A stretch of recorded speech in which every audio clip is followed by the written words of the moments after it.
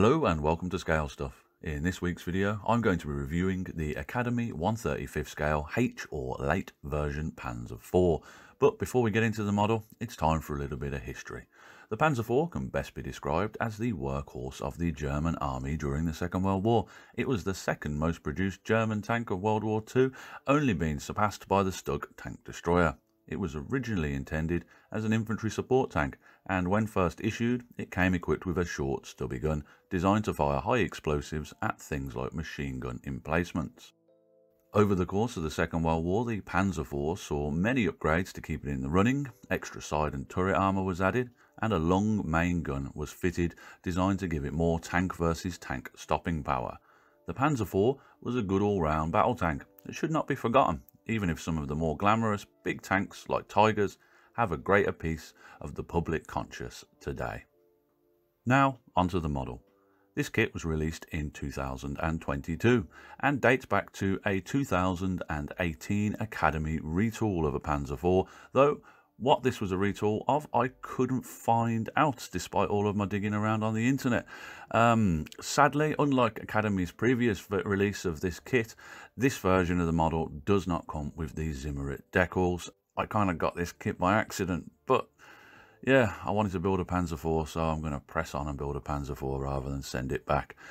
As always, I checked online to see what the rivet counters had to say about the model, and a few bits are mentioned about tiny details being missing, like a little vein in front of the driver's cupola and a few things about the detail on the tools not being the best. But to be honest, in my opinion, it's nothing major or kit breaking, and it's still an accurate model of a Panzer IV. On first looking at the sprues, everything looks rather nice. The sprues are crisp and well moulded.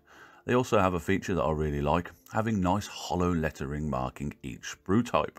I love this as it makes finding the right sprue easy at a glance rather than having to flick through the entire catalogue a million times during the build. The standard issue seam marks are present though on this model, along with quite a few ejection ports that will need to be cleaned up.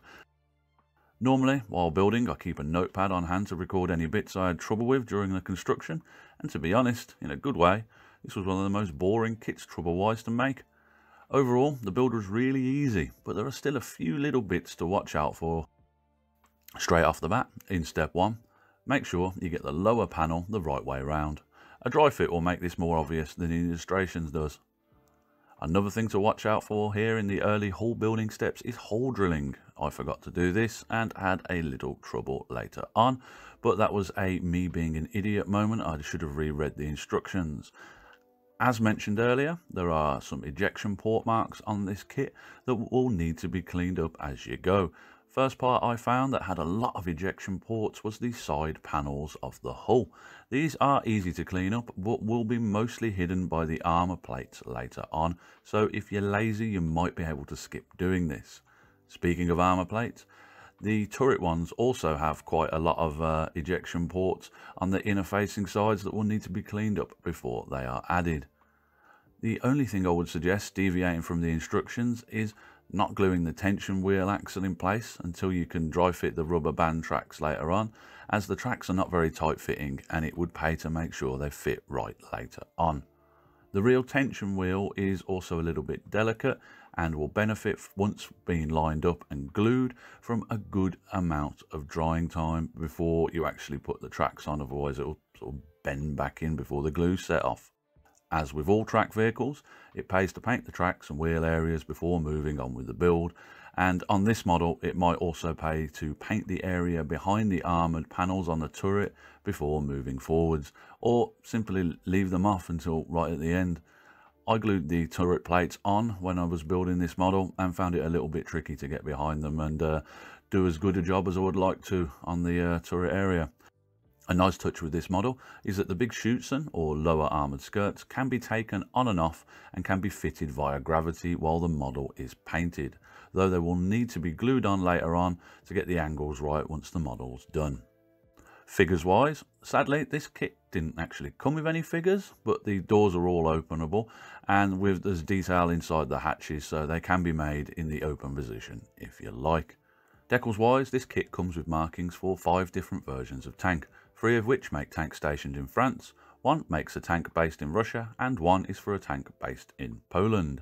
Each one comes illustrated with a full colour paint guide. Though having a full colour guide is nice, there is just one not so little problem with this guide, as the diagram does not show a top-down view of any of the tanks, and the left-facing image is just a mirror image of the right-facing image, which is really helpful. I did not like this personally, as I like to make a model as close to a real tank as I can when I can, but I grudgingly made do by filling in the gaps with a healthy and totally historically accurate amount of imagination. Conclusion: the Academy Panzer IV is a nice model suited to a beginner, which, though easy to make, lets itself down in a few small and silly ways. The kit has good levels of detail that should be enough for most modelers, and it goes together very easily. I would say that the weakest parts of this model would be that it has a few ejection ports and seam lines that will need to be cleaned up as you go, and that the rubber band tracks don't like acrylic paints, and yeah, if you use acrylic on them, it will start flaking off. The colour plan annoyed me the most, really. The not showing a top-down view is a bit of a letdown, as otherwise it's fantastic to have a nice full colour instruction set. But aside from that, most of the problems I had with regarding to building this kit came from me not reading the instructions as thoroughly as I should have done. Overall, I still think this is a great model that builds into a nice representation of an iconic Second World War tank. I paid £30 for this model, second hand.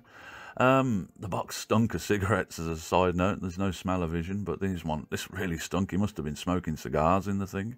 But for the £36 that this model typically retails for, the kit is well worth it for the money. Anyway, that's my review of the 1/35th scale Academy Panzer IV late version. As always, I hope you enjoyed the video and find it helpful if you're planning on building one of these at home. Until next time though, look after yourself and have a good one. Goodbye.